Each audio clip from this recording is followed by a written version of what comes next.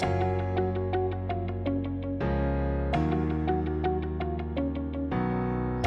morning. This is Dr. John Bennett broadcasting from Miami Beach, home of Neurosurgical TV. This is another in the daily dose of neurosurgery education, organized by Ib Cherian of neurosurgerycoach.org. And today we have the honor of having Manuel, a neurosurgical resident, un Dominicana, viviendo en Murcia, living in Russia and learning Russian and studying he's a neurosurgical resident. So before Manuel takes over, let's go around the panel real quick, see if we can get some people to introduce themselves that wants to introduce themselves. Go ahead. Go ahead, introduce yourself, please. Hello, everybody. My name is Manuel, second year resident of Neurosurgery, University of Rudan in Moscow. Okay, very good. Manuel, why don't you start right away? We'll introduce everyone later. Okay, welcome, Manuel, and it's all yours. And just let me know when to change and etc. Okay, we can start now. Okay, let me see. Okay. Okay, skull base. Okay. Okay. Can you see it okay? Yes. Okay. Yes, you can go next. Well, the first part is to understand the anatomy of the skull base. We need to say that the precise knowledge and the precise anatomy of the skull base is very important for planning and performing the surgery, but not only in the skull base, any surgeries. First is the anatomy, and then we go to the cadaver, and then we go to the patient. It's like in these pictures, we can see Hamlet of Shakespeare, trying to study and trying to understand the anatomy of the skull base, because it's a very complex anatomy, very narrow spaces, and the important structures we're gonna have there and the function is very important to stop there and read, then cadaver, read again, and then go to the patient. In these pictures, we can see next jump, please. Sure. Yes. Before we talk about the skull base and talk about the limits of the skull base, first we need to talk separately about all the structures, in this case, all the bones perform the skull base, okay? The first bone we're gonna have is the frontal bone. The frontal bone is like a shell we're gonna have here. I'm gonna show, you can see here in the PowerPoint, and I'm gonna show you here also. So in the frontal bone, we're gonna have like all the cranial bones apart, exocranial, from external, and intracranial. In this case, we have this extracranial, so intracranial.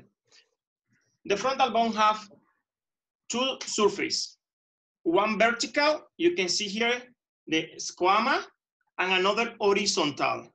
It's like a T, and the horizontal part gonna have the orbitofrontal surface, okay? In the exocranial surface, in the squama, you're gonna have this convexity here. You're gonna have the convexity. Here you have this part, the glabella. It's like a protuberance here. If we go lateral, if we go more lateral, we're gonna have the superciliar arc. Excuse me, Manuel. Yes? I'm not seeing your arrow. Okay. We're not seeing your arrow. So. Excellent. Better now. Okay, do you have an arrow? I can't see. Can anybody else see his arrow? Now, yes. No, he's showing on the bone. Okay, you can see it okay? Yes. Okay. Yes. Like I was saying, John. Okay, I'm sorry. Go ahead. We have the exocranial part here, and we can see this surface, the intracranial. So External, internal. In this part, we have the squama of the frontal bone. It's convex, have a big convexity. So in the other part, we have the internal part, have a concave space. Like I say, the frontal bone have two surfaces, one vertical and the horizontal here. In the horizontal part, we have the superciliar arc, in the lateral. In the middle part, we have the glabella, and sometimes we can see the methopic suture, because in the beginning, in the embryology part, the frontal bone was two. So it was two frontal bone, and they meet, they join together, okay? And here we have the nasal process. So sometimes we're gonna see this notch. This notch here is the supraorbitary notch, but sometimes this notch is a canal and become supraorbitary canal, okay? If we see this intracranial part, we have the surcus of the sinus sagittalis superior, okay? And little lower, we have the frontal crest. It's very important to know the frontal crest because we're gonna have here the falx cerebri attached there, okay? In this part, in the internal, we have the ethmoidal notch.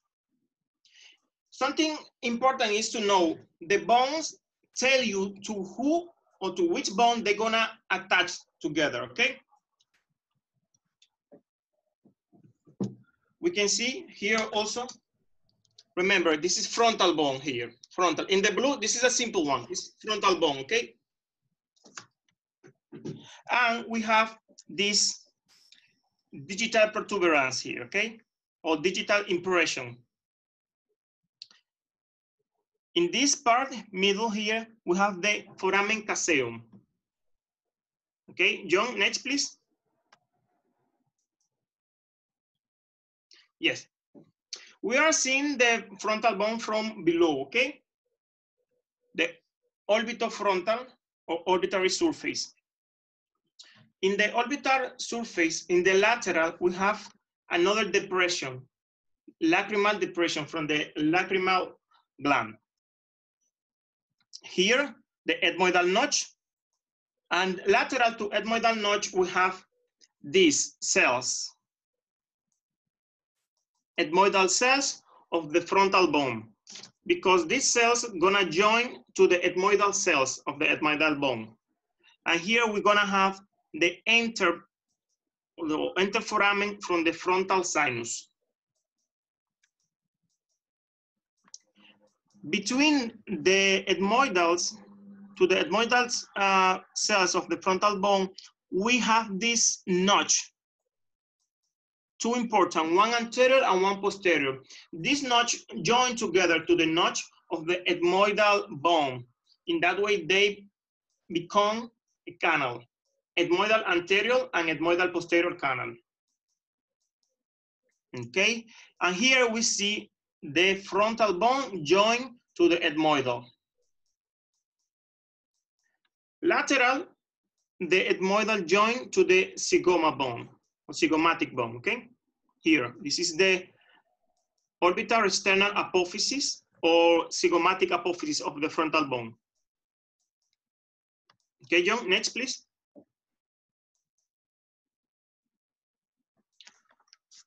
This is the ethmoid bone. The ethmoid bone, like, have a shape like a shark or something. You see, it's like a shark. What is important from the ethmoidal bone? The ethmoidal bone have two surfaces. One vertical here, and two horizontal, okay?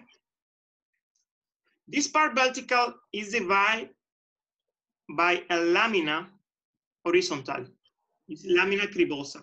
Lamina cribosa divide this part in one superior crista galli apophysis, and one inferior. Is the perpendicular plate.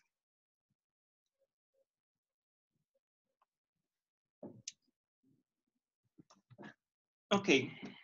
Also here we can see the crista galli apophysis here. Okay, and here. So the crista galli going to is convexity to the lateral and going descending the volume from the anterior to inferior. Okay, like here, okay? Okay, you can see here. The inferior part of the vertical is the lamina perpendicular or perpendicular plate. Have 5 borders. I'm gonna join 2 different bones of the head. Next jump, please.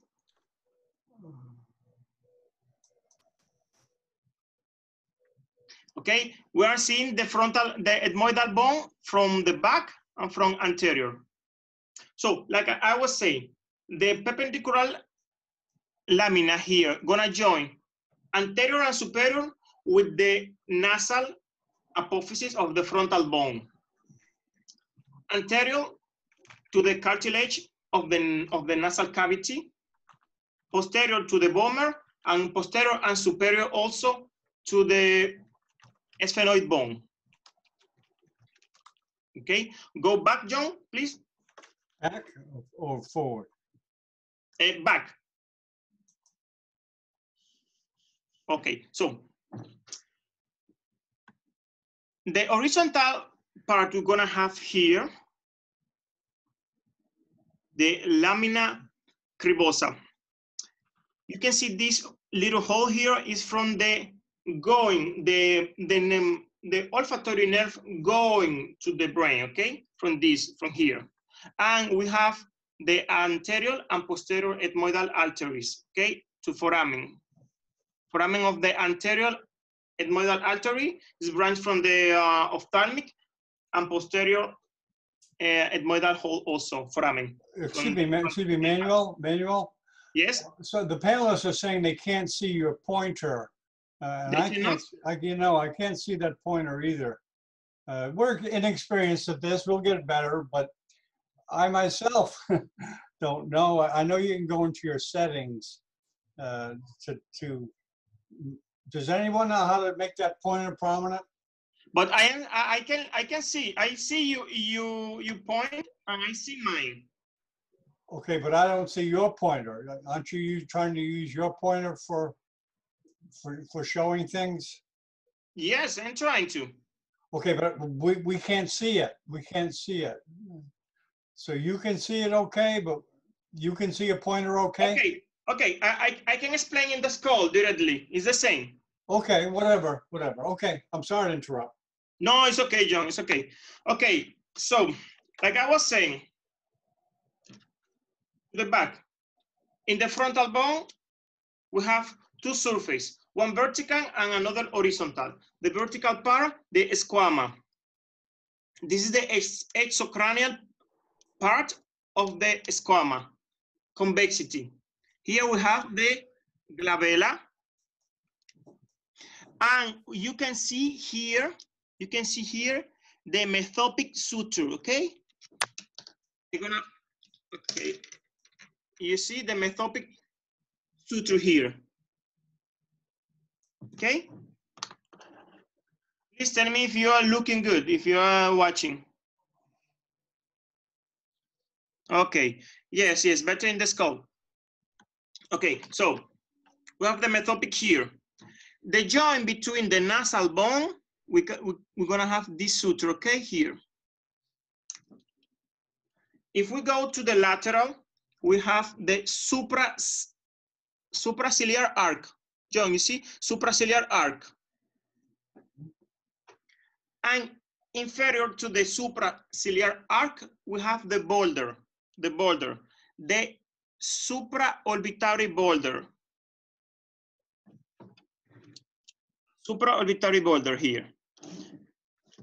In the boulder, we're gonna have this notch. It's normally 2 or 3 centimeters lateral to the middle line is the supraorbitary notch. But sometimes this notch is a canal and is become supraorbitary canal, okay? Here. The name gonna tell you what elements going through supraorbitary artery, veins, and nerve, okay? We go more lateral and we see the joint between the zygomatic bone or malar bone and the frontal bone, okay? Is the orbital external apophysis or zygomatic apophysis of the frontal bone. You're gonna have these two names, okay? It's the same. Like I told you, you can see in this part, we have the notch here, but in this one, you see, you have the canal, okay? If we see the bone in the posterior part here, the convexity, okay? In the concave surface, we have superior,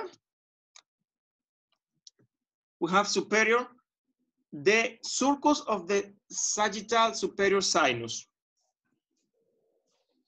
Inferior, we have the frontal,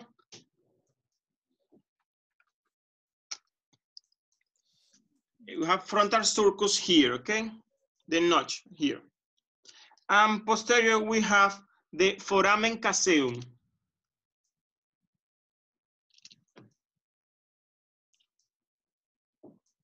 Okay, here. Foramen caseum.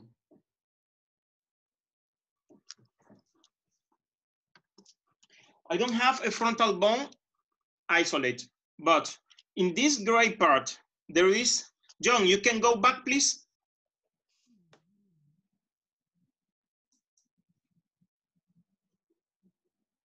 Yes, so you can see from the inferior, the bone, you see number 15. Number 15 is the notch, is the ethmoidal notch of the frontal bone. This notch is occupied by the ethmoidal bone, okay? To the lateral of that notch, it's gonna be like the 13, you see, this is the cells, ethmoidal cells of the frontal bone, because these cells going to join to the ethmoidal bone, okay? To the superior surface of the labyrinth ethmoidal, okay?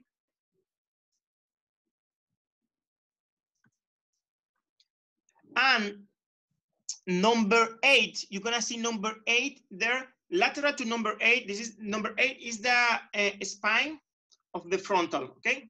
Frontal spine. But lateral to number 8, you're gonna see the foramen to the frontal sinus. Okay, okay, John, you can go next. Good. Like I was telling about the ethmoidal bone, we say the ethmoidal bone is composed by two surfaces. One vertical, let's say number 1, you see here, number 1. And the horizontal, number 2. To the lateral, you have the number 3 is the ethmoidal labyrinth, okay? The vertical part is divided in two surfaces by the number 2. Number 2 is here, you can see say 139 figure. You can see here is the lamina cribosa. The lamina cribosa, you see all the holes are going through from going to the brain. This is the root of the olfactory nerve, okay? Going to the brain. And we're gonna have two foramen. One anterior and the other posterior are the foramen ethmoidal, anterior and posterior. Going the elements. Anterior ethmoidal from the ophthalmic artery and posterior also, okay? Also the nerve, the olfactory nerve.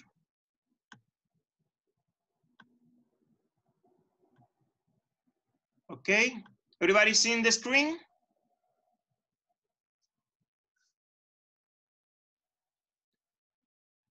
Okay, John, everybody seeing the screen, right? I can't see it.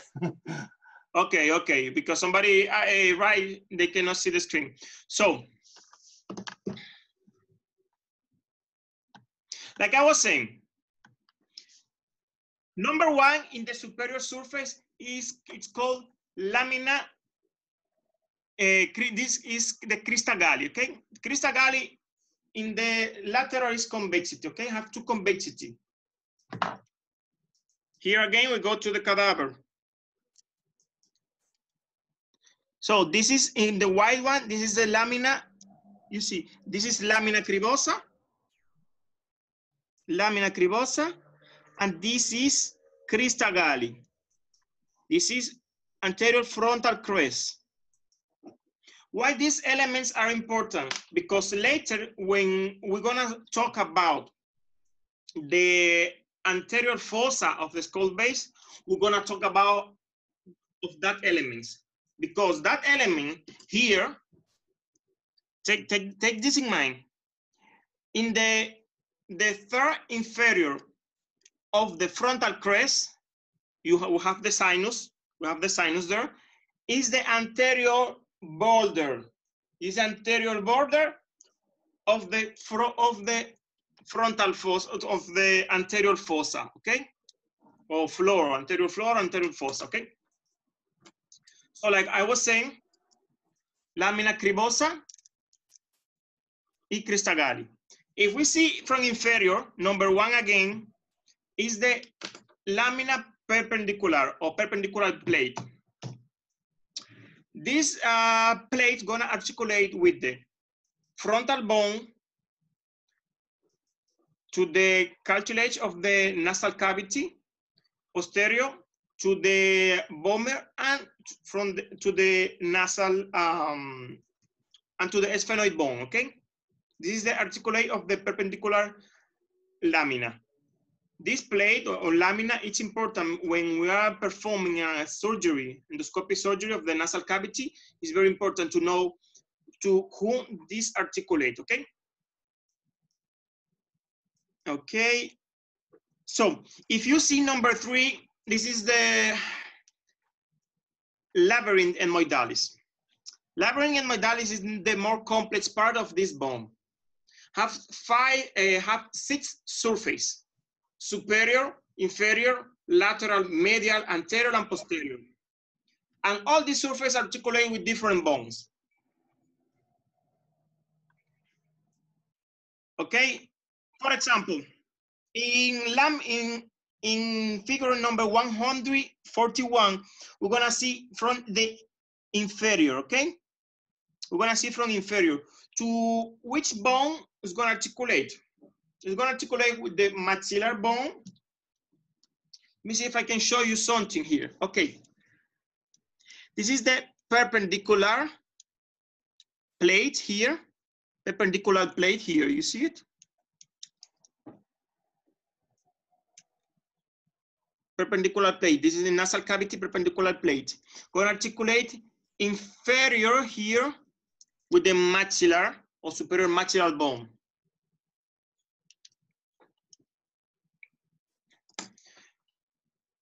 Also, the surface, the anterior surface of the ethmoidal labyrinth gonna articulate with the lacrimal bone here. You see the lacrimal bone here, or ungis. Lacrimal bone or ungis. This cranium don't help too much. Okay. Superior, with whom gonna articulate the superior surface of the labyrinth and moidalis. Exactly, with the frontal bone, okay? Posterior gonna articulate with the sphenoid bone. John, please, can you Next one. pass the next one? Yes. Okay. You can see here in number 144, you can see the posterior surface of the labyrinth ethmoidalis. And you see this sinus, okay? This cavity, this empty cavity, is ethmoidal sinus ethmoidalis.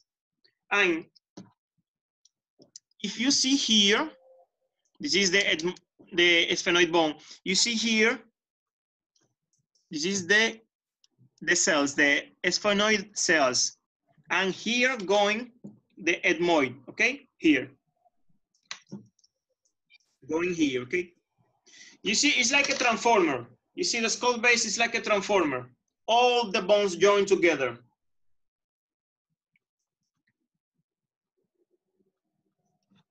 Okay, John? And lateral surface gonna be part of the orbit, okay? Here. You can see here. Lateral surface, here, you see? Gonna perform the medial surface or medial wall of the orbita, here.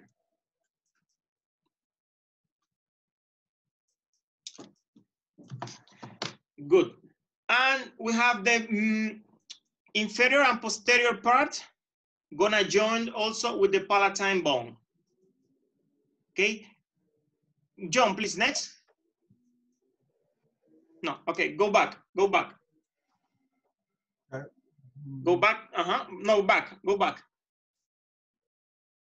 Again, yes, okay. And we have here the medial wall. The medial wall is important because we're gonna have some bones going joined to them, okay? For example, between the medial wall and the cavity, and the nasal cavity, going apophysis going to, it's like a little bones going through the medial surface to the nasal cavity, okay? That's the turbinate, number 4, number 5, and number 6. That's the turbinate. Important, there are 3 normally. Normally there are 3 turbinates. 1 superior, 1 medial, and 1 inferior. The inferior one, it's a different bone, okay? That is the only one who articulates separately, okay? Because the other one are part of the ethmoid bone. But because in medicines, like we say, John, in Dominicana, 2 plus 2 is not necessary 4.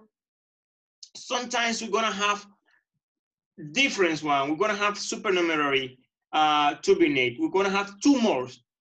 One of the sugar cane and another supreme. Okay, so we can have not 3, we can have 5 in each side, okay? Between the turbinates and the wall of and the medial wall of the labyrinth, we're gonna have the meatus, okay? The meatus.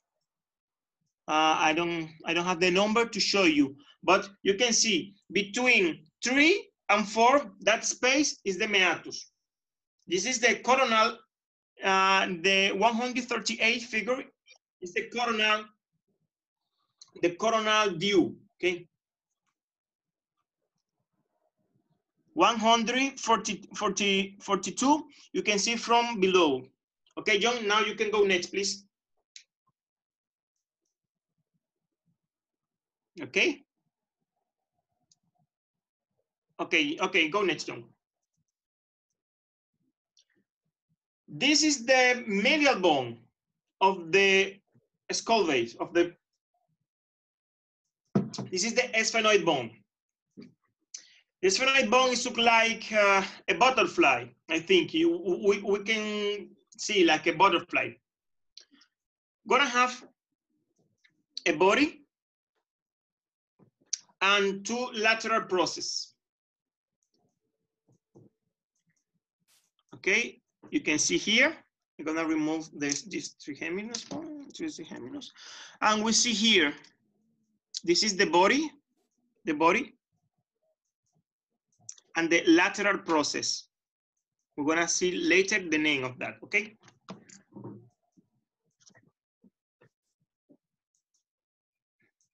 Okay, we're gonna talk about the body. The body have 6 surfaces, one superior, another inferior, anterior, posterior, and 2 laterals. The superior surface, we're gonna see in number 1, we're gonna see the ethmoidal process of the sphenoid bone, because this is the joint. We're gonna see the joint between, here. This is the ethmoidal process. We're gonna see the joint between the ethmoidal bone and the sphenoid. Posterior to that, we're gonna see the jugum sphenoidalis. Posterior to number 1, jugum sphenoidalis.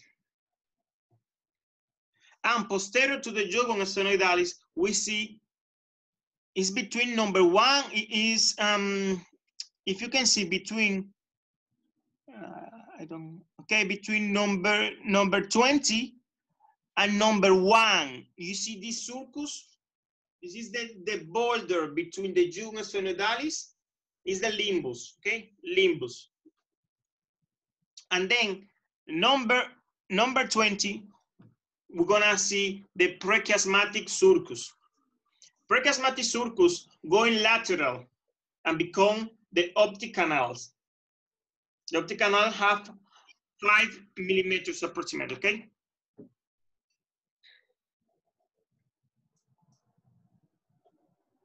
Then we're gonna see the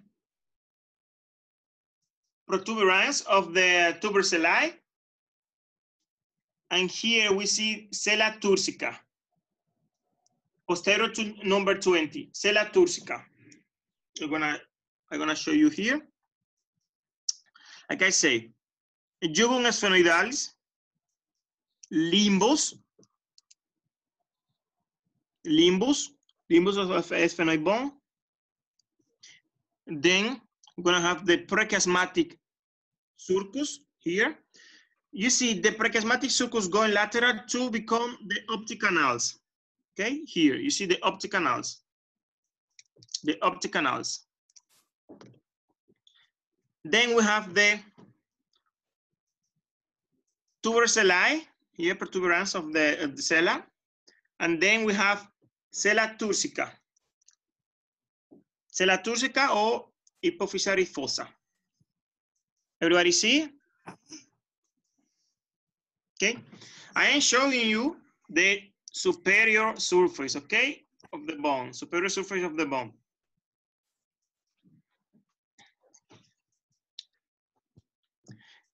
If we see the anterior surface here, we can see the anterior surface. In the anterior surface, we're gonna have the crest, the sphenoid crest, the ethmoidal cells of the sphenoid bone here, ethmoidal cells. You can see here in number 152, you can see the anterior view, okay? You can see the anterior view. Sometimes we're gonna find a foramen or ostium of the sphenoidal sinus, okay? When we perform a nasal approach from the sella, that's gonna be our mark or landmark, one of our landmark, the foramen of the rostrum of the sphenoid. We see here the inferior surface. We are looking the inferior surface, okay? The posterior surface is joined directly with the occipital bone. It's joined to the occipital bone here. Okay, you see like this.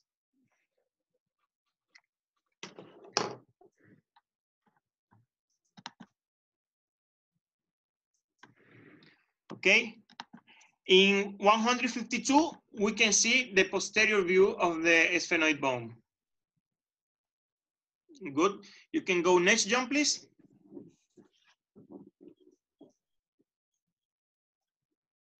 Okay. Go back. Okay, just a second. Mm-hmm.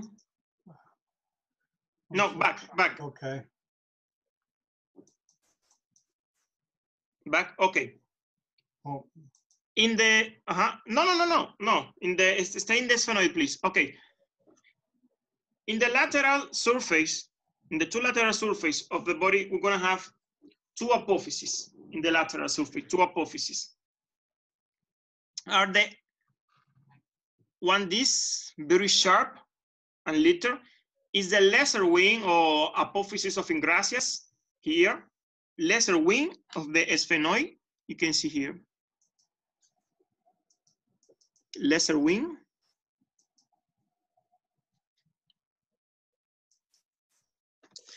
And the major wings of the sphenoid.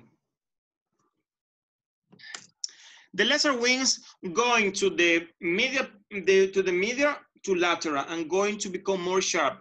Gonna have this very sharp boulder. You see here, the sharp boulders. And have a extracranial surface or exocranial surface and intracranial surface. You can see, well, in number 5, you can see number 5, this apophysis of the lesser wings gonna transform, gonna join and gonna become like superior orbital fissure, join to the major wings. They both together. They don't join together like this, no. They both, one superior and one inferior here.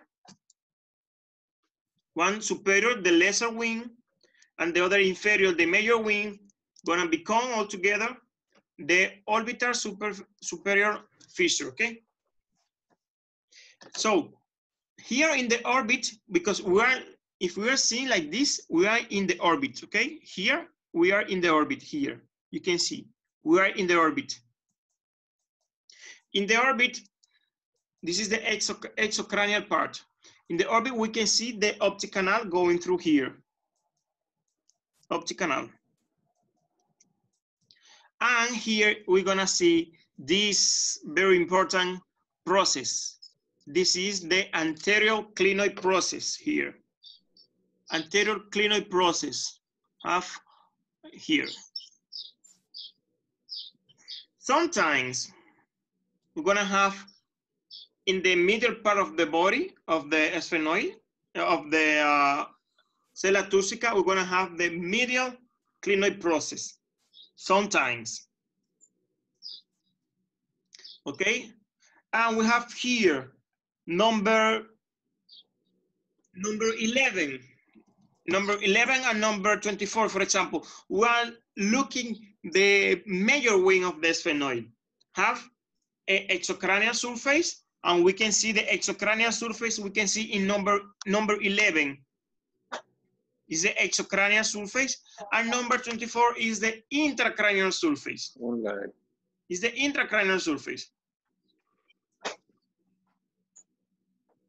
If we see in the inferior surface of the body, we're gonna see another apophysis, one vertical. Is the pterygoid apophysis. We can see, you see number 7. The pterygoid apophysis have two surfaces, one lateral and the other medial. You can see here number 8, number 25 of the figure 152. So I show you here. This is the pterygoid apophysis. This is the lateral surface, internal surface.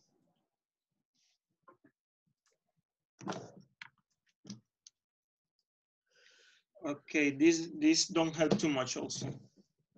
Okay, you can see here In the skull, you can see in the skull here, this red part, we are looking the skull base from below. And you see here the pterygoid process, okay? The pterygoid process gonna touch the muscles, pterygoid lateral and medial. Okay, important. This bone is very special because it's in the center, and we're gonna have different foraminas going through. We see here number 15. We're gonna have foramen redondus. You see here, number 15. Foramen redondus. Then posterior to that foramen, 5 millimeters posterior, 1 centimeter of 5 or 0.5, we're gonna have the here, ovale, foramen ovale.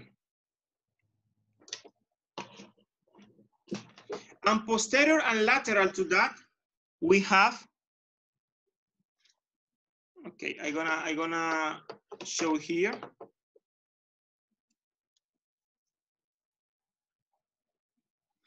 Well, here is very small, but you can see here, foramen espinoso.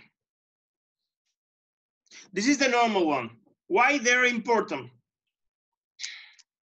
Foramen ovale, we're gonna see the second branch of the trigeminus going through the maxilla. In ovale, we're gonna see the third branch, mandibular, going through. And the foramen espinoso, we're gonna see the meningia media arteries going through. So we see 15, redondo. Okay. John, going next, please. Okay. This is the superior orbital fusor. We're gonna see here. All the blue you see around is the ring, the zinc ring. We're gonna attach all the muscles of the eye. In the superior and lateral, we see the nerve going through lacrimal, abducens, and frontal nerve. Okay, and inferior you see the trochlear. You see, John? Yes. So in the center of the ring, superior, you have the optic nerve, and the red one is the artery, the ophthalmic artery. And inferior, you have the nerve. You have the trochlear nerve, and you have also the third nerve. Going next, please, John. Okay, sometimes we have different foramen, supernumerary ones. For example, in this case, John, can you point that one, the one with the 2 arrows? Okay. Going? No, DRFS. Yes. Okay. This is dual foramen espinosus here. You see. We have two foramen espinosus. And in the next one, John, in the red cross, you see the red arrow? Red arrow. In the next one. Oh, the next slide? In the next picture, yes. In the next picture. Okay. Yes, in that picture, you see, this is the Vesalius canal. Okay, you can see the Vesalius, this is the Vesalius canal. Next one, please.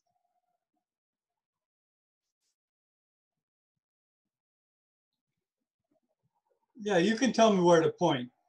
Yes. Going next. Hello, John. Excuse me. Hello. Yes, you can use on your screen. There is like a small pen. This is like a small pen. Click on it. on No, your screen. Zolo, I have his PowerPoint. He doesn't have his PowerPoint. No. He can point stuff from his screen because I can point. For example, I'm going to point And something let's see right you now. point. Go ahead, Zolo. We're learning something For here. example, I just pointed something. Okay, Wow. you see that, Manuel? Yes. Could you Yes. explain? We're learning So you something here, point- Manuel. Go yes. ahead, Zolo. Tell him. So you click on the small pen that is on your screen. It's like a pen. So you click on it. It's going to show you it's going to open up and it's going to show you there's a pen, there is a marker, there is how can I put it? Pointer, computer like that. So you choose what you want to use. For example, I've chosen Flash. Mine is in French, so I take Flash, and with the Flash I can point at stuff. And when I'm done pointing, I erase what I pointed.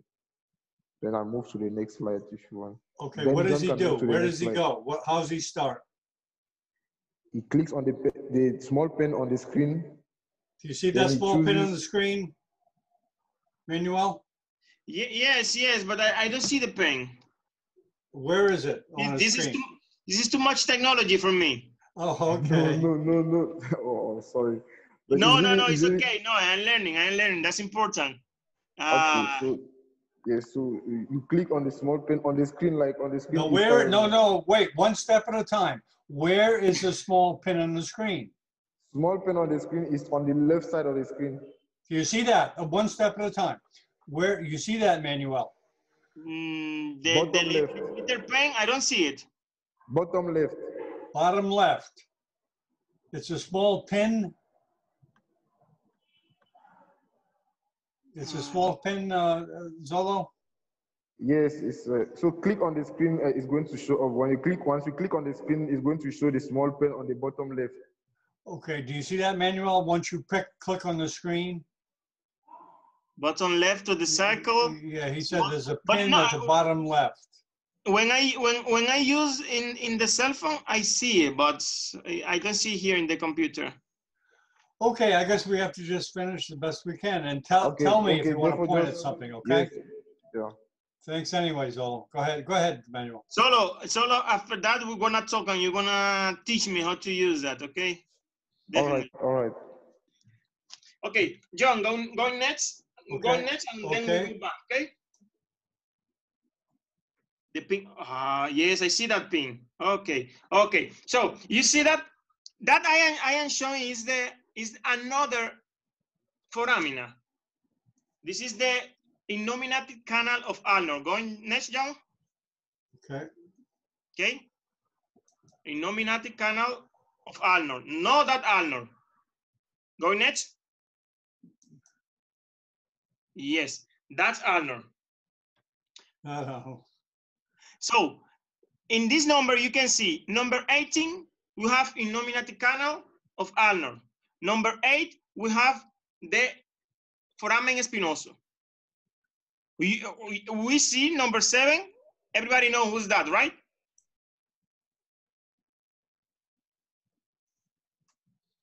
Number 7 here. Okay. Okay, we have ovale, foramen ovale. Number 5, foramen redondo. So, like we say, number 5, maxillar branch from the trigeminus. Number 7, mandibular branch. Here you can see the carotid artery. You can see the carotid artery. Look, these anomalies. You see in number 13, sometimes the anteroclinoid, you see my camera? Not yet. You see me? No, we're seeing the PowerPoint now. You see me? Okay, now you see me?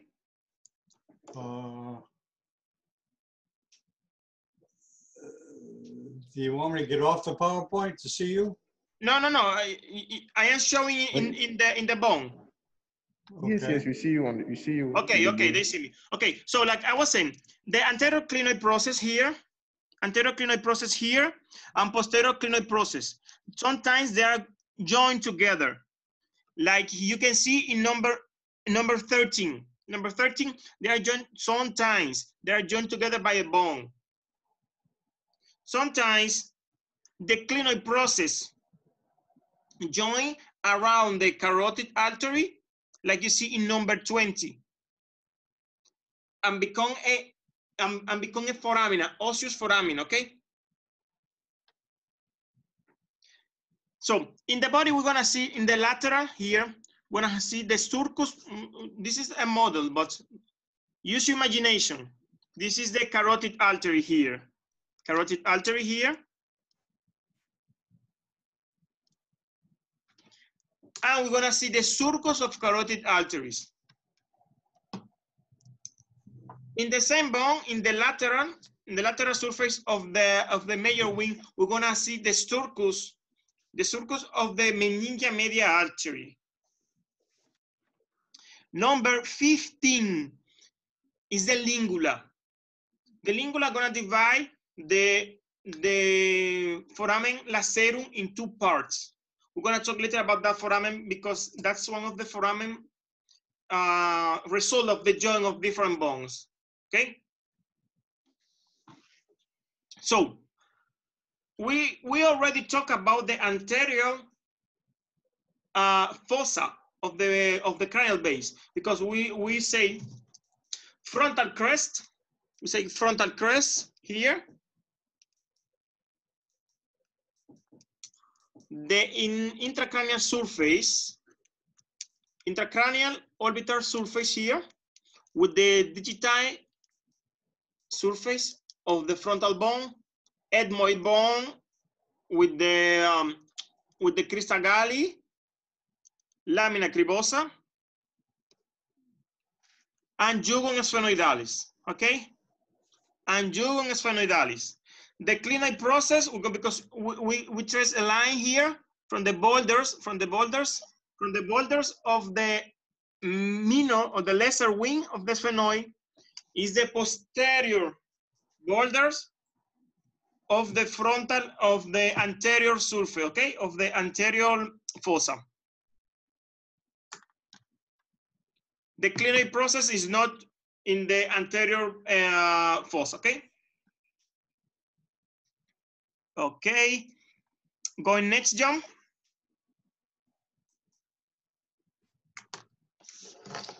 Okay, we have the temporal bone here. The temporal bone is located lateral and inferior in the skull. Gonna perform three parts. Some authors say it's 4. We see the squama. We see the squama here. This is the squama. The mastoid process or mastoid surface. Mastoid surface. And petrous surface. Okay, and petrous surface. First, we're going to start with the squama. No, John, no next. Okay. First, we're going to start with the squama. In the squama, we're going to have this surface, this process is called the zygomatic process or the zygomatic apophysis of the temporal bone, okay? Have two surfaces. One, lateral convexity here, you see. Convexity outside to the lateral, and internal is concave, okay? Have this root, this is the root of the zygomatic process here. We see this is the root. The root. If we continue this line, we're gonna see, we're gonna see the supramastoid. We continue this line, you can see the line. We can see the supramastoid crest, okay? Supramastoid crest. If we see, here we have the articulate process. Let's see, very good. This is the articulate process here. Articulate process of the zygomatic. Okay. If we see more down, we're gonna see the glenoid or articulate surface. Okay. We don't have the numbers, but okay. Here we have the outside surface or outside surface of the meatus here. Okay.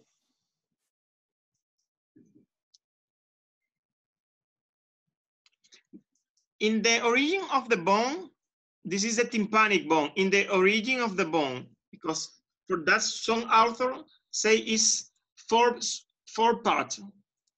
This is the tympanic part here. This tympanic part is posterior and lateral to the articulate glenoid cavity here.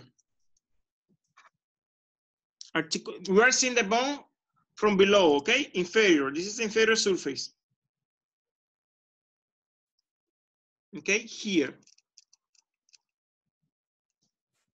Okay, so external acoustic here, and we have the internal acoustic here. But we're gonna talk about that later, okay? Internal, external.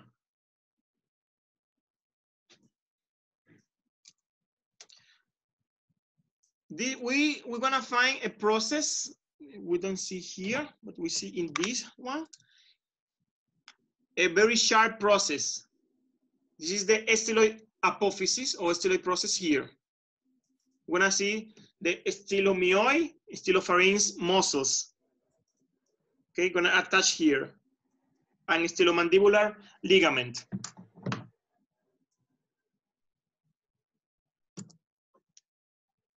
This is the shaft of the styloid process here. This is the shaft of the styloid process here, okay? Okay. Okay, John, you can go next.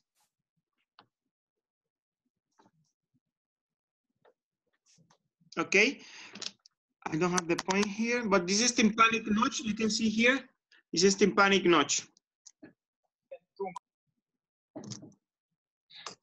We are seeing in that pictures, if we see the bone from anterior view, inferior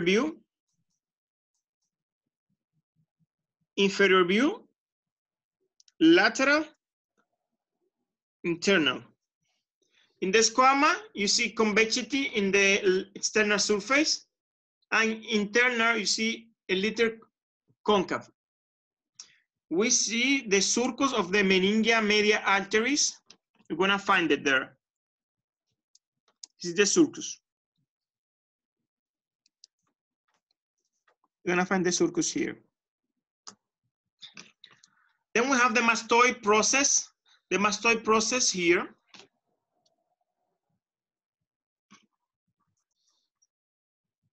The mastoid process are full of cells, mastoid cells inside, full of air. Outside, we're gonna have this, the gastric process of the mastoid here. Gonna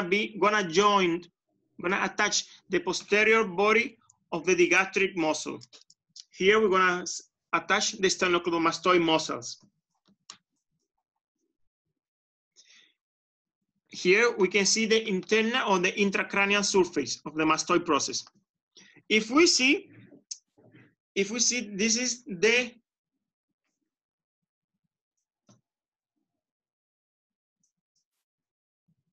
okay, you see here the mastoid process. We're gonna see here this notch. We see this notch is from the sigmoid sinus. The Petrarch part have 4 surfaces. One anterior, superior anterior here. Another superior posterior. Another anterior inferior. And posterior, inferior. These surfaces are divided by borders. If we see the anterior surface, we're gonna find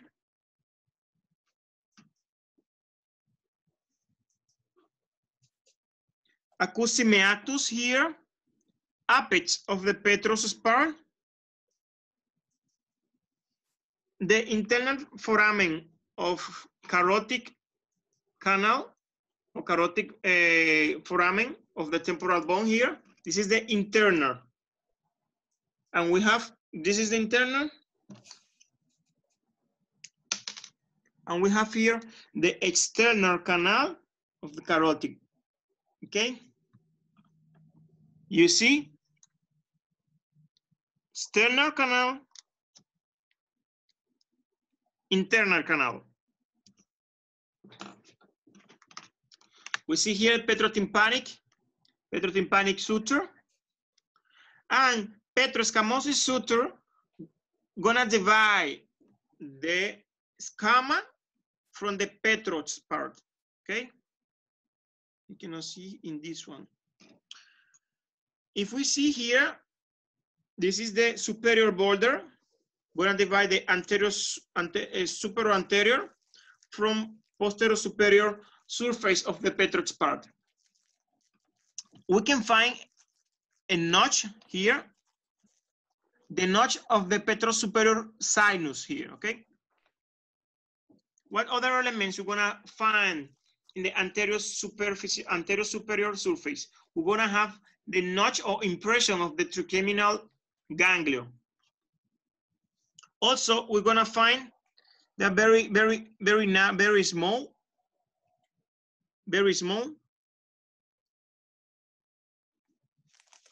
We're gonna find the petrous major, petrous minor groove and foramen, okay, from the nerve. If we see in posterior superior surface, acoustic meatus internal surface, here, acoustic meatus internal.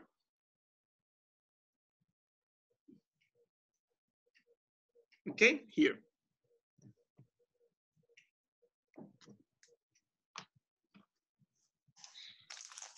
What elements going through there?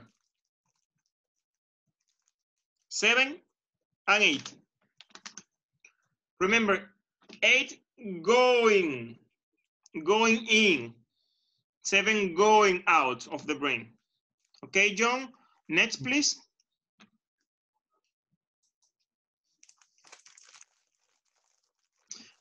Okay, I show that, but I don't have the marker here. You can see the styloid process in that one. Styloid process is part of the anterior inferior surface. Okay, John. And in the posterior inferior surface, we're gonna have this here, jugular notch, because the jugular foramen is the joint of the occipital and the temporal bone, okay, in the surface. Okay, John, next, please. Okay, we have the occipital bone. The occipital bone is the most posterior bone of the cranium, okay? Have 2 surfaces.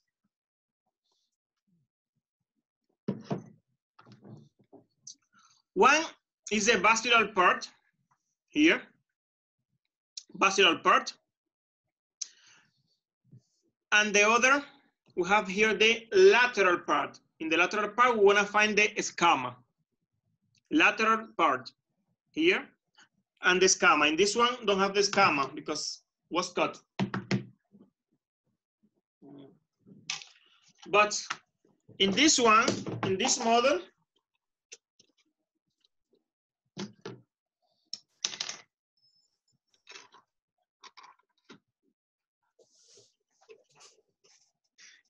we can see. You see? It's white, but I hope you can see. We are seeing the skull in the posterior view. we're seeing the extracranial surface here. And you see line, you see, okay, number one, we see the border. This is the suture to join the parietal bone and the temporal bone to the occipital bone, lambdoid suture. Number 11, we have the schema of the occipital bone. Here we are seeing the external or extracranial surface. We have here this protuberance, inion, or external protuberance occipital here. You can feel it, okay? Number 10 and lateral to number 7, we're gonna have the occipital line crest. Occipital lateral crest, one superior, number 7, and one inferior, okay? Number 10. Why is important? We're gonna have there rectus capitis. No, John, going back, please.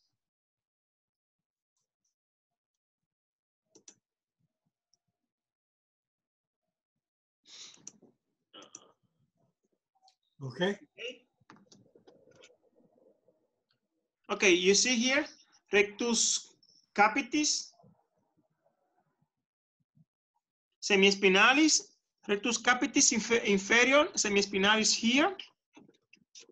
One of the muscles gonna join there, okay? If we see the basilar part have internal or intracranial surface, that part also we call it clivus, okay? Here, the clivus or basilar part. Intracranial and the extracranial. In the extracranial surface, we're gonna have the navicular fossa and pharyngeal fossa. Why pharyngeal fossa? Why? Because the pharynx, the top of the pharynx gonna attach there, okay? The top, the medial part of the top of the pharynx gonna attach there in the basilar part of the occipital bone here. Also, we have here longus capitis anterior and lateral, and posterior and lateral we have rectus capitis anterior. Here. Longus and rectus capitis anterior, lateral, okay? We see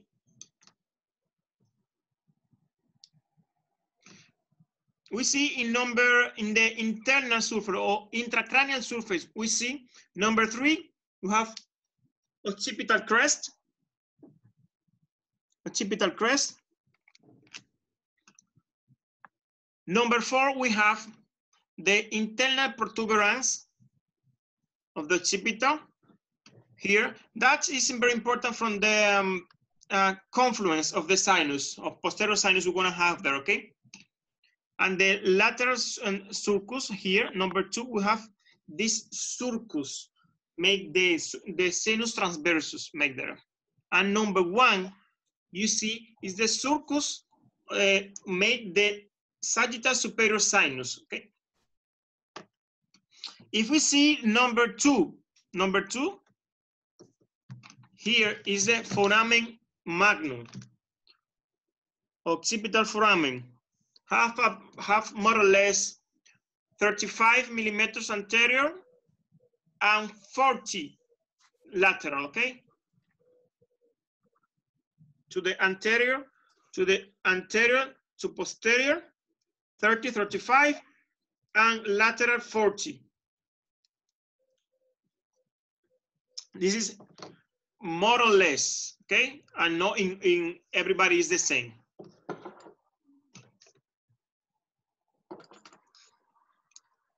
Go next, John.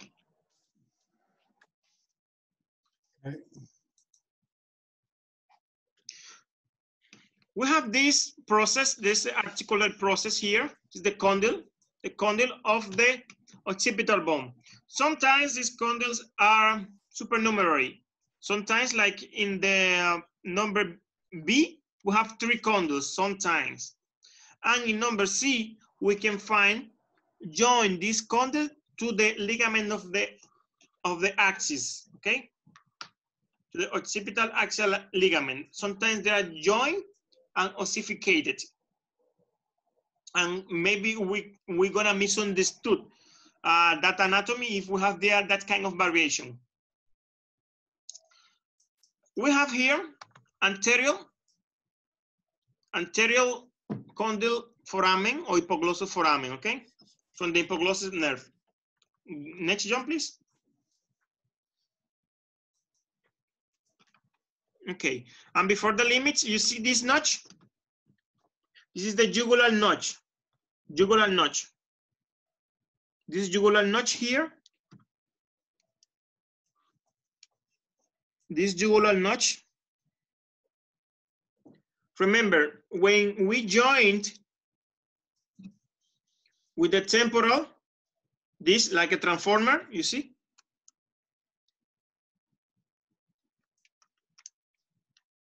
Okay, gonna become the jugular foramen. About the limits. We need to know, and remember, the skull base have two surfaces, one external and the other is internal. Go next jump, please. If we talk about the limits of the external or exocranial skull base surface, exocranial, okay? In this case, it's the exocranial. In this case, we have the glabella here, the anterior point. Next joint, please. Next, we're gonna have the line from the supraorbitary arc. Wait, go back, jump, please. Yes, from the supraorbitary arc, going a line going through the root of the zygomatic process until inion, okay? Until inion. Until inion. So this is the limit of the skull base, but in the exocranial surface. Because in the intracranial surface, we're gonna talk about now. Go next, jump, please. Going next. So we are looking the skull base from below, and we see we can divide. Next jump, please. We can divide with two lines, two horizontal lines. No, go back, jump, please. With two horizontal lines, one going through here from the zygomatic process. From the zygomatic process here, you see. From the zygomatic process of the temporal bone, and another from the mastoid, and another from the mastoid process. So we have one interzygomatic and the other B-mastoid lines here, and B-mastoid lines. So we have three surfaces. Going next jump, please. So we can say now, this is the fascial zone of the skull base. We talk about the limits, and the elements and the bones we're gonna have is the orbital cavity with the walls, superior walls, lateral, medial walls. The ethmoidal bone in the center, and part of the sphenoid bone here to the lateral, you see? Number 13 is the sphenoid bone, okay? It's exocranial surface of the major wing. And the boulder anterior we have here also. Next one, please, John.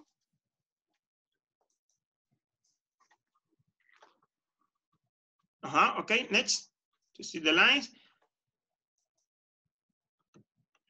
Okay, this is the medial zone between the two lines, the B-zygomatic lines and B-mastoid lines. This is the jugular zone. If we put the points, if we use 4 points, next jump, please. If we put the points between the root of the zygoma the external surface of the pterygoid process. Okay, you can see there. The mastoid process. Next one, John, please. Next, and the condylar process. We have like a square. We make the lines. Next, John, please. Yes, next.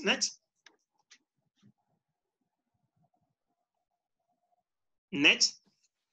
And you can see you're gonna have next. You're gonna have two triangles. You have the square, and then we cross a line here, yes, and we're gonna have two triangles, one lateral and one medial. In the lateral triangle, in the lateral anterolateral triangle, we're gonna have the glenoid cavity, and we're gonna have the foramen rotundum. In the anterior and the posteromedial triangle, we're gonna have the foramen ovale, spinoso, jugular, and the external carotid foramen or duct, okay? Okay, go next, John, please. We are seeing the inferior or below the skull base surface and the muscles insertion. The muscle insertion we're gonna have here, for example, in the zygoma, we're gonna have the masseteric muscle here, masseteric muscle in the inferior border. In the lateral or extracranial surface of the squamous, we're gonna have the temporal muscles. If we see more below, we're gonna have the pterygoid process. We're gonna see the pterygoid process. In the external surface of the pterygoid, we're gonna have tensor belli palati, levator belli palati, pterygoid medial, and pterygoid medial here, pterygoid medial, and pterygoid lateral muscles. If we see in the occipital here, we see in the occipital bone here, we see rectus capitis posterior minor, semispinalis muscles here. You remember the lines we talk about, occipital, superior line, and inferior. In the inferior occipital line, we have trapezius. Here, you can see the trapezius here, okay? If we see in the temporal bone, joined to the occipital in the mastoid process, we have the sternocleidomastoid here.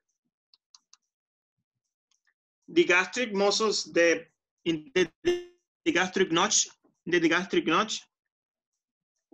we have the digastric muscle, but we have, remember, we have the posterior body of the digastric here. And also we have the splenium. Then there are some of the muscles we're gonna see attached to the skull base. Go next, John, please.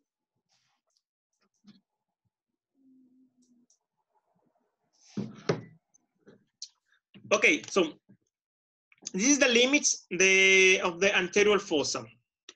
There are the limits of the anterior fossa we're gonna see. Like we say, frontal crest here.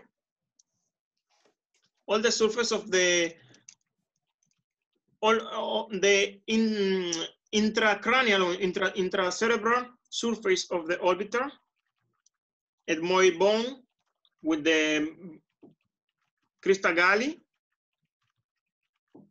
lamina cribosa, jugulum sphenoidalis, and the posterior border of the lamina of the lesser wing. Okay, next, John, please.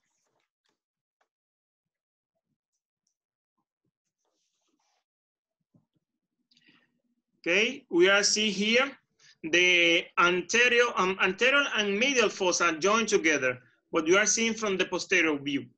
Okay, going next.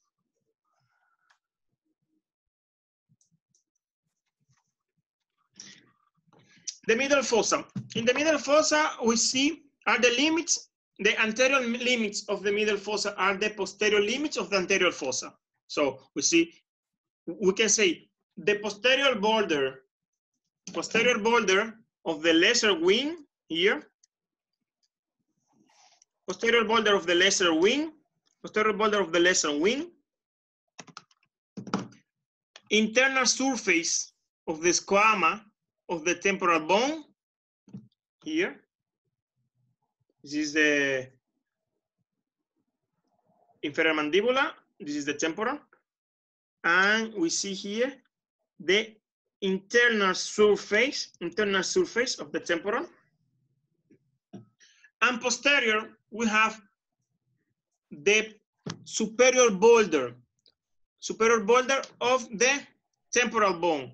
So we have the petrous part, but we have the anterosuperior part of the petrous part of the temporal bone. So this is the only part we're gonna have here, okay? Squama, internal surface, anterosuperior surface of the petrous. And in the middle part, we're gonna have the dorso here, dorso of sella turcica, dorso of the sella turcica. Those are the limits of the middle fossa.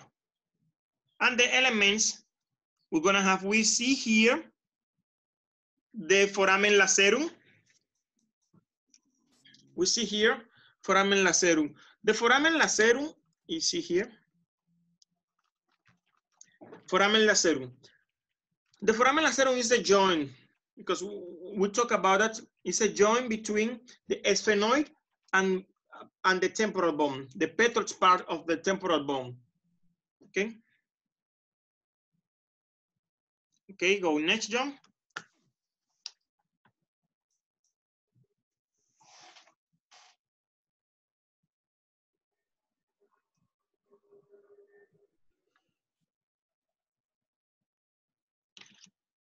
Okay, the RENMI and the points, yes, yes.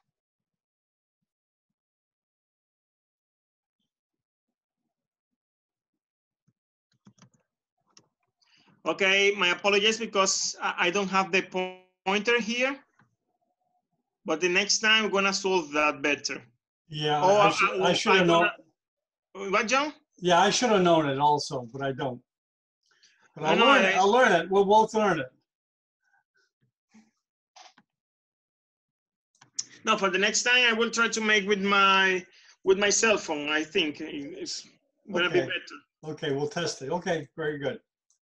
Okay, so like we are seeing the posterior fossa, medial fossa also. Okay. Go next, John.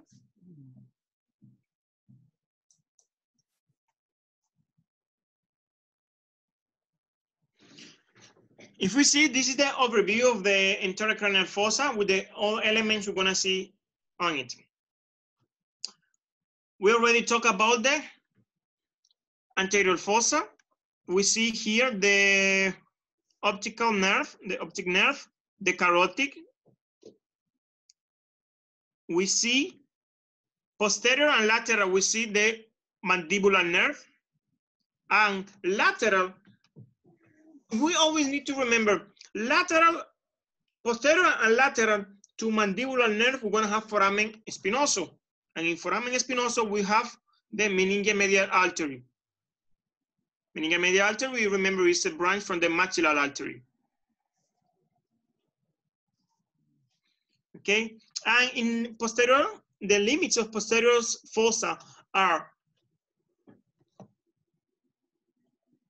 posterior of the dorso of sella turcica, and remember, this is the superior border, the superior border of the petrous part of the temporal bone. So that are the limits, anterior limits. The anterior limits until going there, until posterior part, going to transversus sulcus. That's all the limits of the posterior fossa. Okay, we see there we see the sigmoid sinus. We see the petrous superior sinus and petrous inferior sinus. Remember, the petrous superior sinus is our superior limits of the petrous part of the temporal bone. Okay. Go next, John.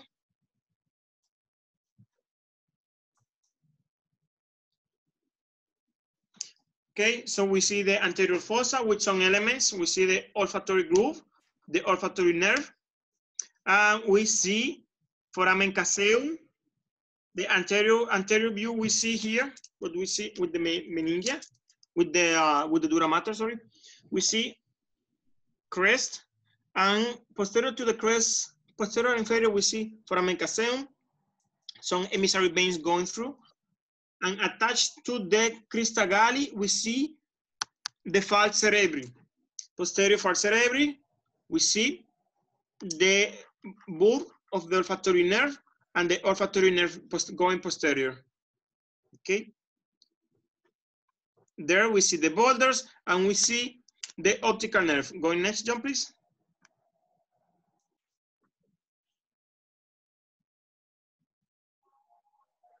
Yes.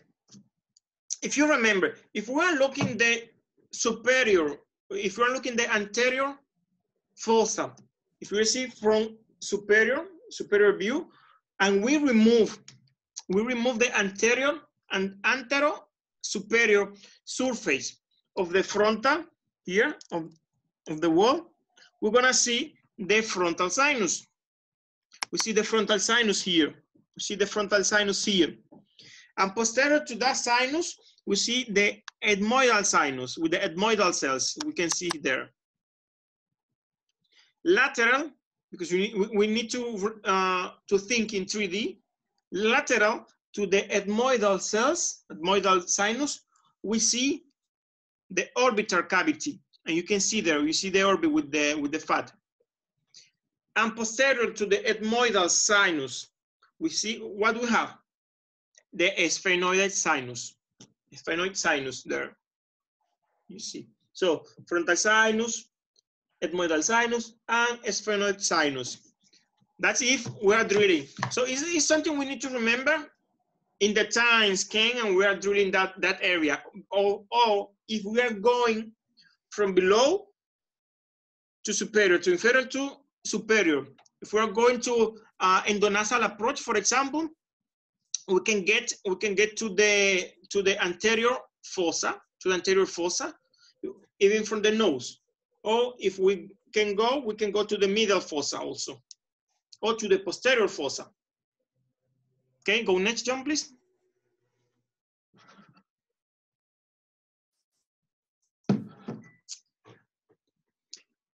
Okay, we are seeing in a lateral view, superlateral view of the middle fossa. It's a pity, like we cannot, I cannot point, but we can see very important elements. You can see very important elements. I think one of the most important, elements we can find is the carotid internal artery there, because everybody is around the carotid and the sinus. Carotid and the sinus, everybody is around it.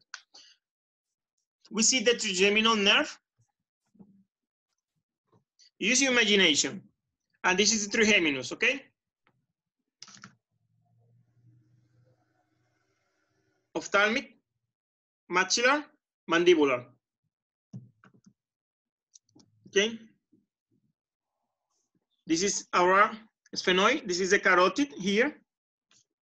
And we put it in the respective foramina. Okay, we put in the respective foramina.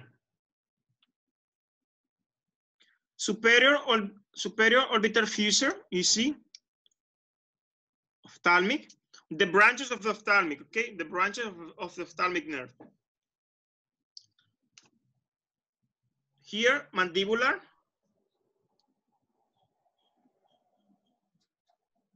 And here, maxillar or mandibular superior, if you want to, like the old anatomies, classic anatomies call it, superior mandibular or maxillar nerve, and inferior maxillar or mandibular here, nerve, okay?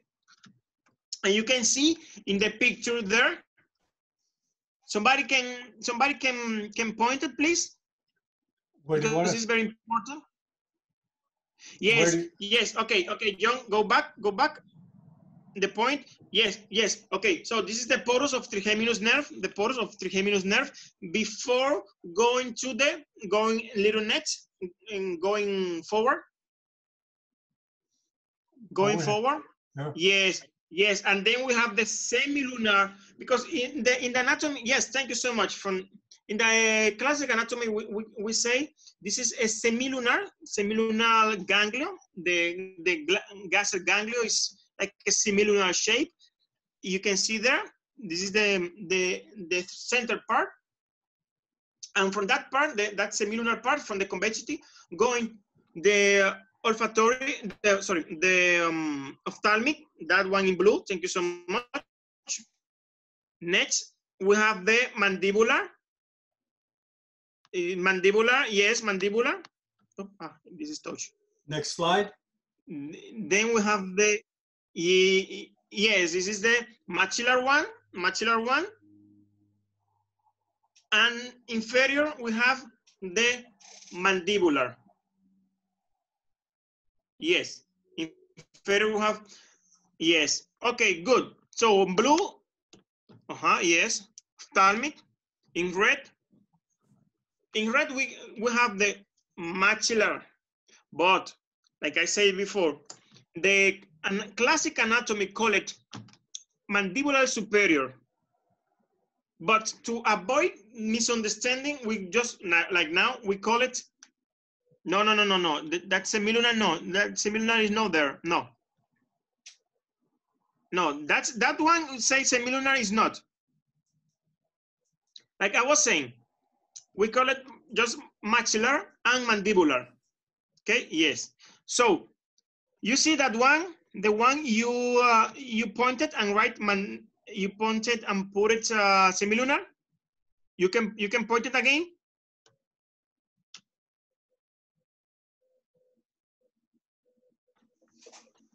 Yes, that one. Which nerve do you think this is? This one. You see two vessels going, like make a clamp on that. Two vessels make a clamp on this nerve, like a clamp. And going to the superior orbital fusor. This is the third nerve, oculomotor nerve. You see? Oculomotor nerve there, yes. And inferior to that nerve, this is that one. Wait, that one you choose is carotid, the intrapetrous part of the carotid. Okay, that one you choose. You can choose, please. You can point it again.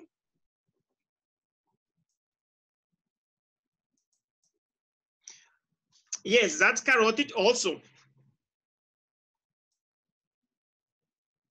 Yes. So we have the C2 part of the carotid,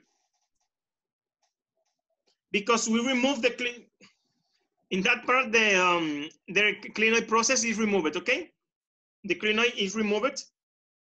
You see this carotid, and that one also inferior. You see, inferior to the mandibular, we have bone, but it's drilled. So we have the intrapetrous part of the carotid there.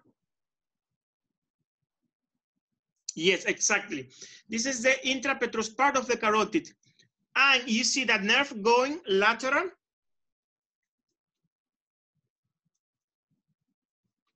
That little branch going lateral to that carotid.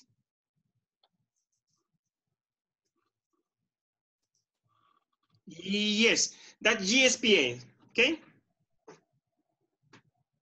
And you see the meningia media artery also, more lateral to that. Exactly, thank you so much. That's meningia media artery. So if you see, we have this space. This is the posterior, but we're gonna talk about that more later. This is the posterolateral triangle. Or Glasgow triangle. Posterolateral. Posterol, this is the, yes, this is the posterolateral space. Okay, going next. John, please go next. Okay, yes. So, okay, we are seeing again the middle fossa with the dura,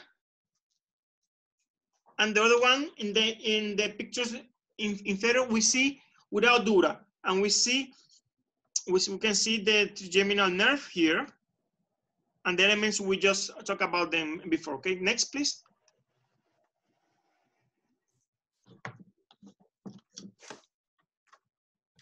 Okay, so this is the limits of the posterior fossa, like we said, posterior to the dorsocella.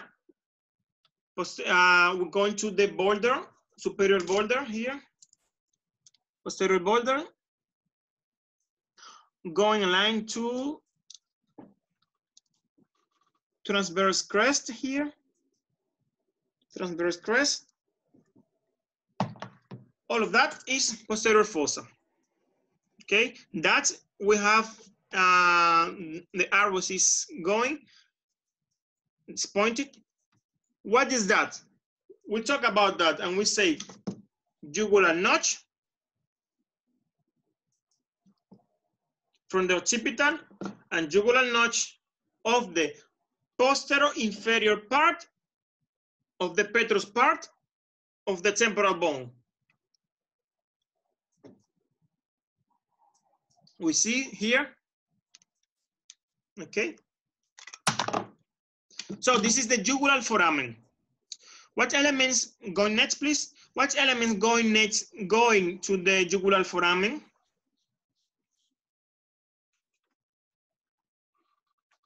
Okay, next, John, please.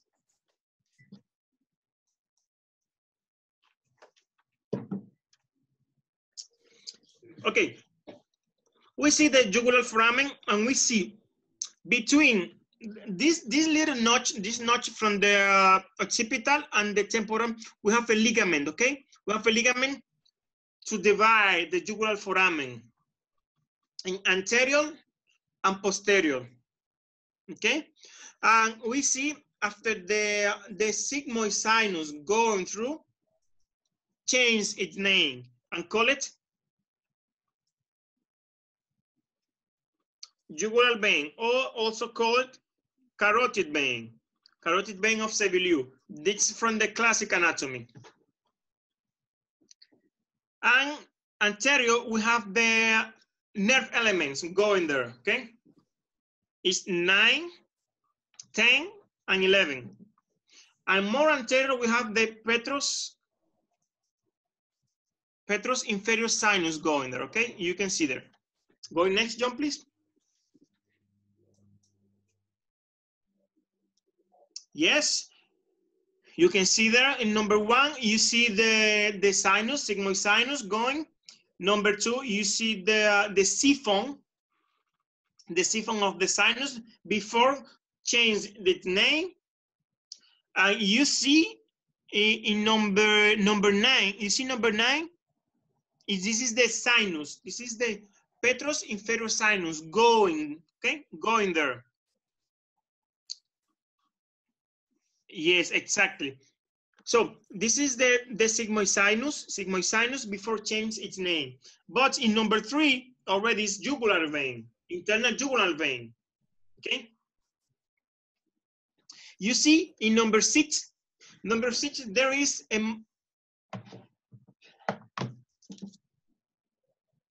in number six, we have this occipital posterior foramen. This is condyle Posterior to condyle, we have here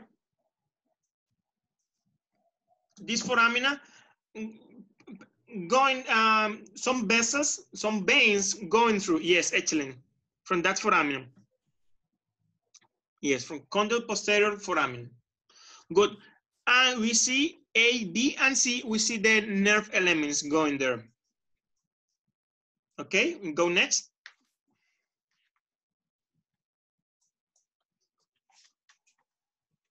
This is a view, a very beautiful view of the John. Yes. This was here in Moscow. What this section? Yes, yes. No, I'm joking. I'm joking. Oh, No, okay. this is a picture of Rotten. This is a very beautiful view we are seeing of the posterior fossa. We're seeing the posterior fossa with all elements. We make a corner cut. Make a corner cut here. We make a corner cut, and we remove the bony part of the occipital, and we see the vertebral artery. We can see all the stem brain, and you can see here all the nerves. Going next, John, please. We're gonna remove the stem brain. So we remove the stem brain, and still we are looking posterior view. We are looking at posterior view of the posterior fossa. And we see this very beautiful artery, the basilar artery, vertebral artery also. So you can see here, you can, please, you can point the jugular foramen.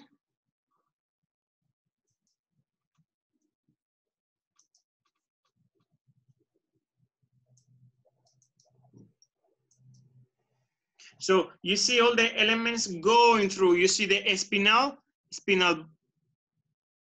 yes, you see the spinal nerve going from very inferior to superior. You see the 10, you see the 9 cranial nerve going through the jugular foramen. No, this is red, no.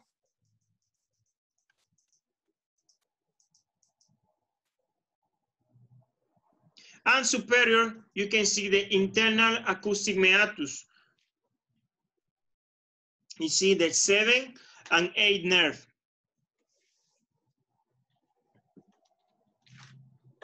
Okay, okay. If you cannot point it, okay. We can go next, John, please. Okay. So we see the jugular. Yes, we see the jugular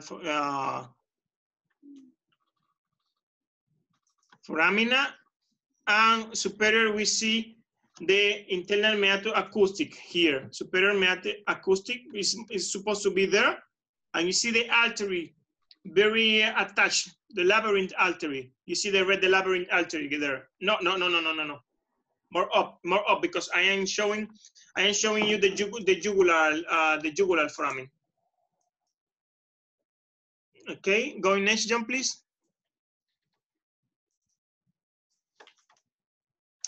Okay, so this is one of the protagonists of the skull base. Talk about the vascular elements of the skull base. We need to talk separately because we need a long time to talk about the veins and the arteries, okay? So some topics of the cavernous sinus is in the center of the cranial fossa, have 6 walls: anterior, posterior, lateral, medial, superior, and inferior wall. Have approximately 2.5 centimeters to anterior to posterior and 2 centimeters lateral. The elements we're gonna find going through the cavernous sinus.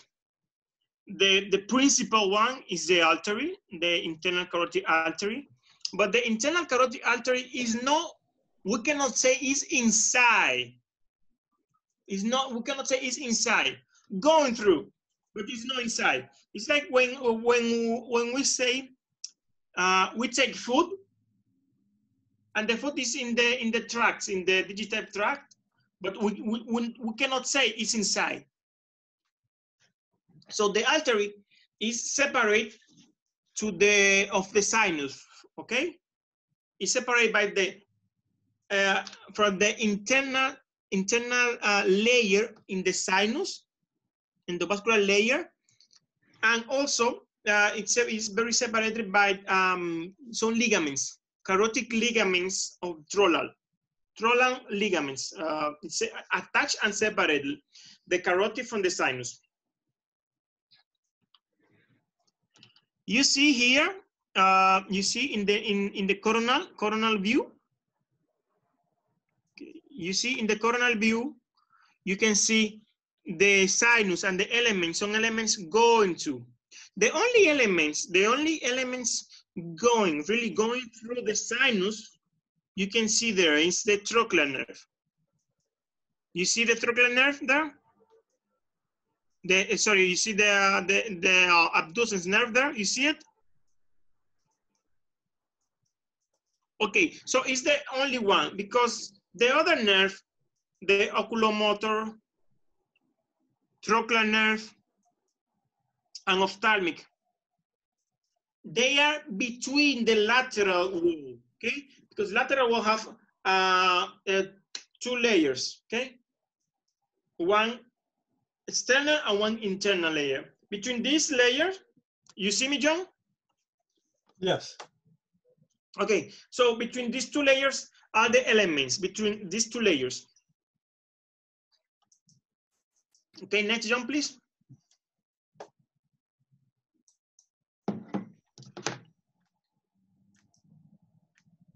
Okay, in this view, you can see the carotid artery. Carotid artery, this is a view. You can see the view. What kind of view we are seeing? Lateral or medial view? Because we can see the trigeminal nerve and the other nerve. So we already know we're seeing from lateral to medial, okay? This one. So this is the left or right? This is the left.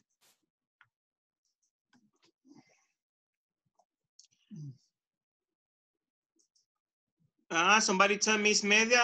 No, it's not medial, because we need to remember. It is lateral because the carotid is medial to exactly the medial to the nerves. Exactly, and we are seeing in the left or right. Keep rolling, Daddy. What? This is the left side. Exactly. This is the left, right, and we're seeing from lateral. Okay. So from we can see the carotid. The carotid have 7 segments.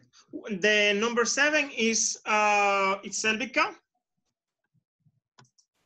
And we see the number 5, intrapetrous, intracavernous, supracavernous, clinoid segment, okay?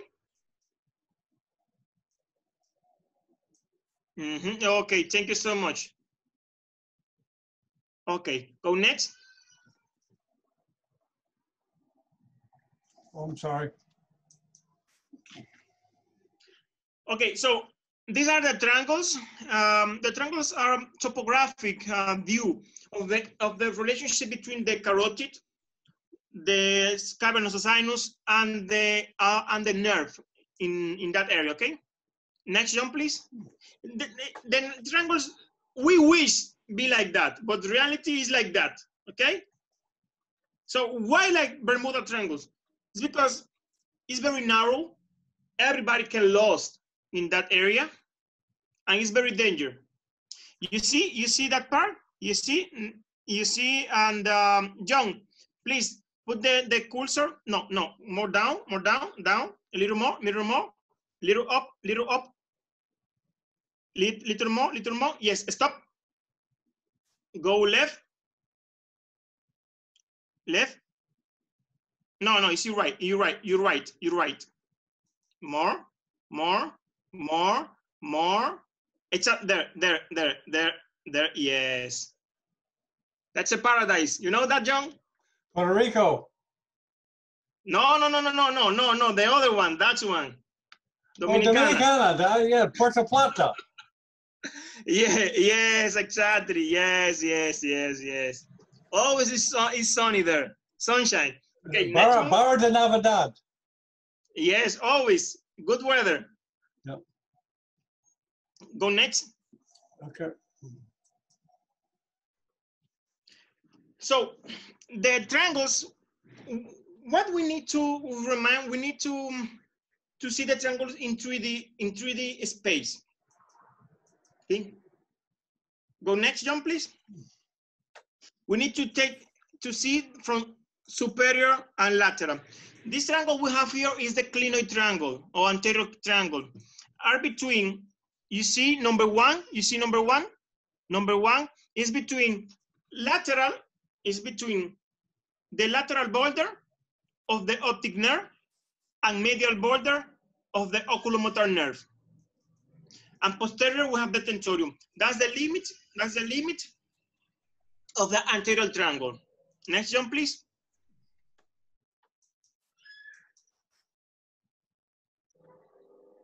So also the name of this clinoid triangle is Döhlig's triangle, okay?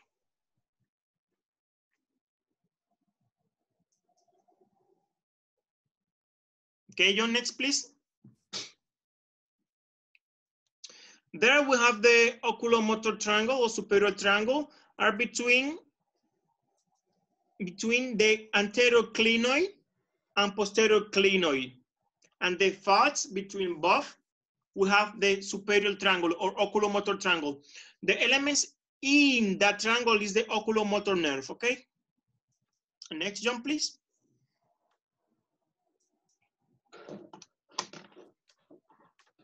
Yep, oculomotor triangle. Next, John, please.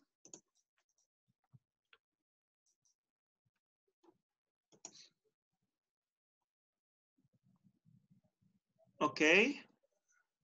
So the name of the oculomotor triangle also or superior triangle also.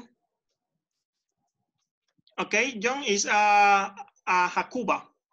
You can go next, please. So we have here the supratrochlear triangle. Between the name gonna tell us what's the triangle. Is between the lateral border of oculomotor and medial border of the trochlear nerve. Next, John, please.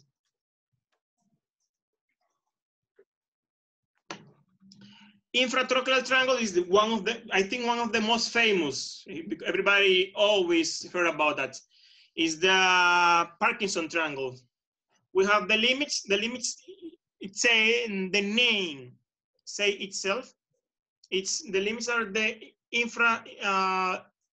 the lateral border of the trochlear nerve and the superior and medial border of the ophthalmic nerve are the principal limits. Why this triangle is so important? It's because it permits the abducent nerve completely exposed and enter to the Dorellos canal to go into the superior orbital fusel also. We can enter to anomalies of the ICA, of the internal carotid artery. Okay, next, John, please.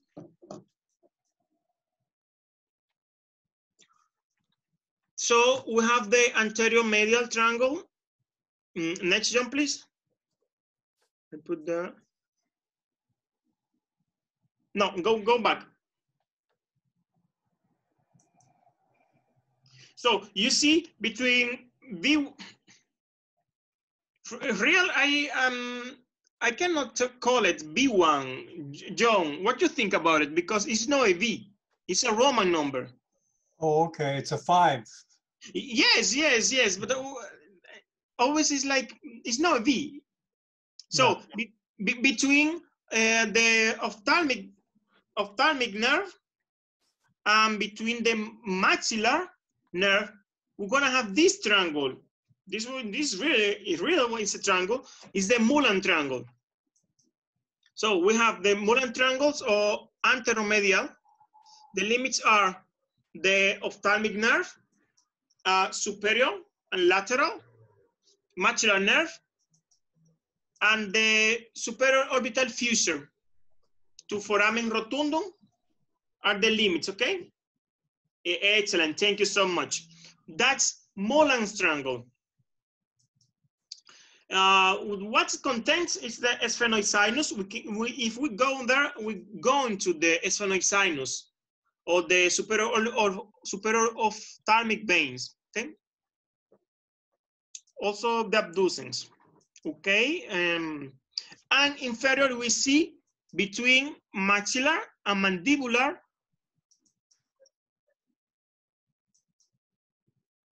Between maxillar and mandibular, we have the anterolateral triangle. Okay. Excellent, yes.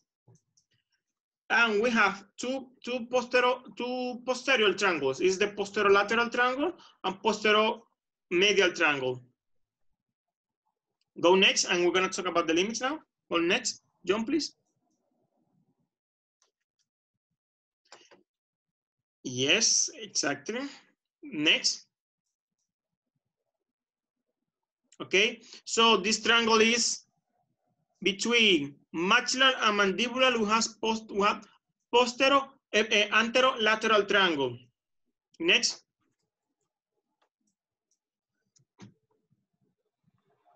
Next, yes. So we have posterolateral triangle is Kawasi's triangle between mandibular nerve, the GSPN there, greater petrosus nerve there. It's not like a triangle, it's like a rhomboid space. Okay. Like we say, we can go into the petrous part of the carotid there, and also to the vertebrobasilar junction. Okay. Yes. Going next, please.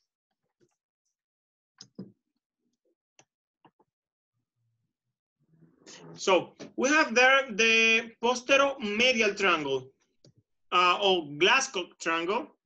It's bordered by the mandibular nerve, greater petrosal nerve, and foramen spinosus. Two are quite eminent there. And the horizontal petros Ica is there. Okay, next, John, please.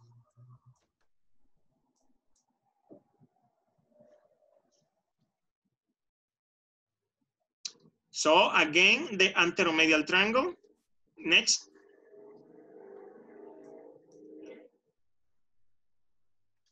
The famous one between infratrochlear, between ophthalmic and trochlear nerve, Parkinson triangle.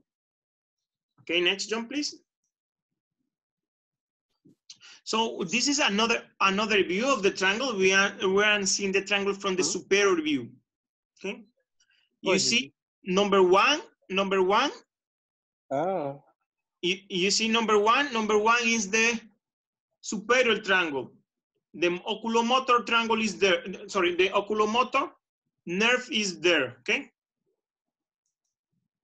Number two, you see between the optic nerve and between oculomotor. What triangle is that? The clinoid triangle. Number three, supratrochlear triangle. Number four, Parkinson triangle. Number five is the Mullen's triangle, the anteromedial, 6 anterolateral triangle. Number seven, is the posterolateral triangle.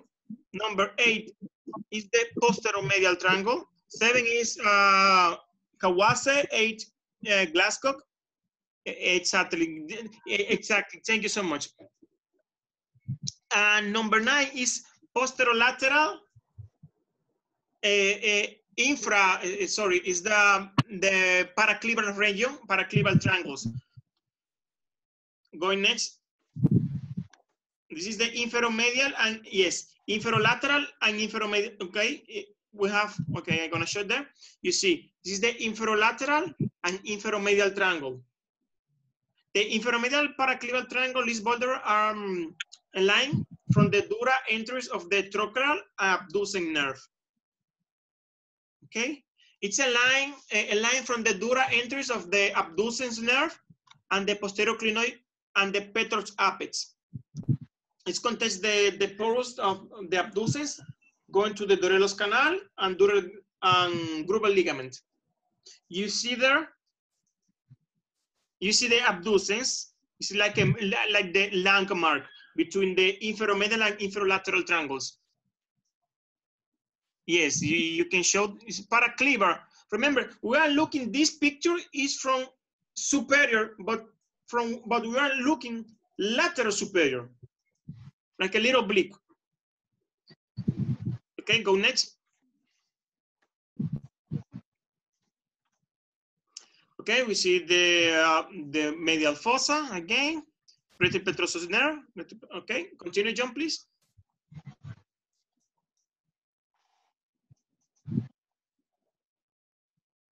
Again, we see the full elements of the fossa. Remember, in that view, we drill the wall of the medial fossa. We drill also the part of the superior wall, part of the anterior wall. You can see that very tiny nerve going to posterior to anterior is the trochlear. Okay, you see there the trochlear, the posterior to anterior, the smallest one. Okay, going next, John. This is the sinus. You see the sinus here, sphenoid sinus. Hypophysis there. You see the hypophysis. Okay, somebody can show me, please, the clinoid triangle there. You see optic nerve and oculomotor. Someone say, show it.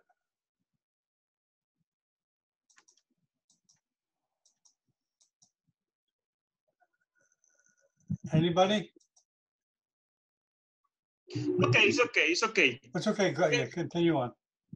Okay, exactly. Thank you so much. We see here, this is the clinoid triangle, anterior triangle. And somebody can show me the Parkinson triangle, please? Remember, Parkinson triangle is the infratrochlear triangle. So we're gonna find it inferior to the trochlear nerve.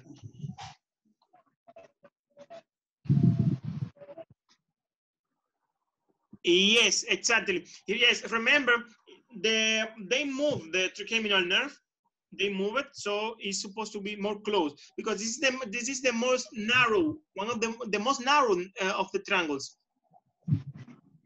So the dimensions are the 13, 16, and 6.2 millimeter from the medial to lateral and base space. Okay. Next.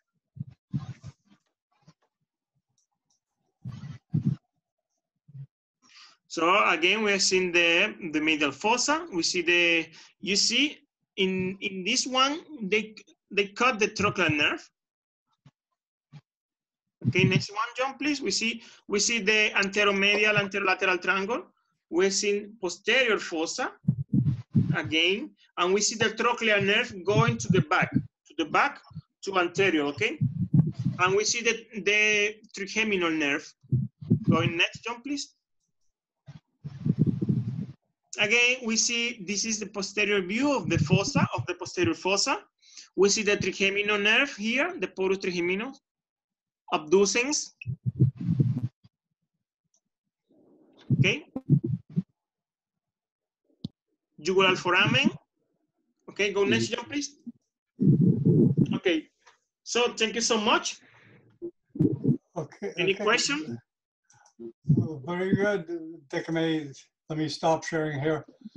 Yeah, we apologize to everyone for our lack of technical expertise, but we'll get better. Right, so Manuel? We'll get better with everything. And we'll get some help of Zolo and others. Okay, any comments? Quick, I'm going to go to another meeting of Jordan Neurosurgery Grand Rounds. We're getting busy here. But any quick comments or interaction with Manuel? Or anybody we just want to say hi, thank you?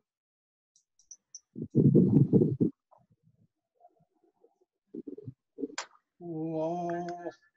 I think everyone's mad at me, Manuel, mad at us here. Why? Because we didn't get the pointer down. We made him sit through the whole thing. But anyways, no, it's because I'm using this laptop. I don't have the word.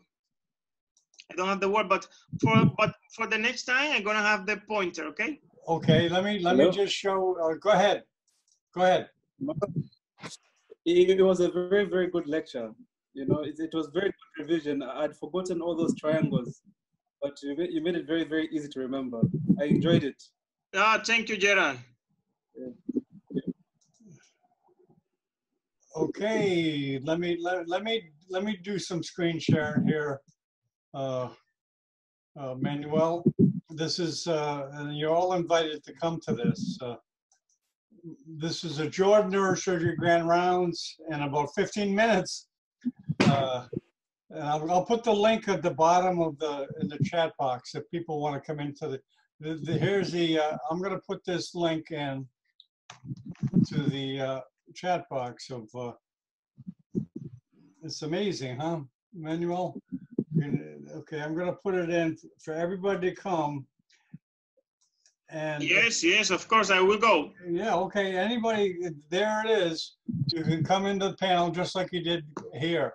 So please copy that before I sign off here. But yeah, neuroanatomy is so darn important. I mean, you've got to know it cold.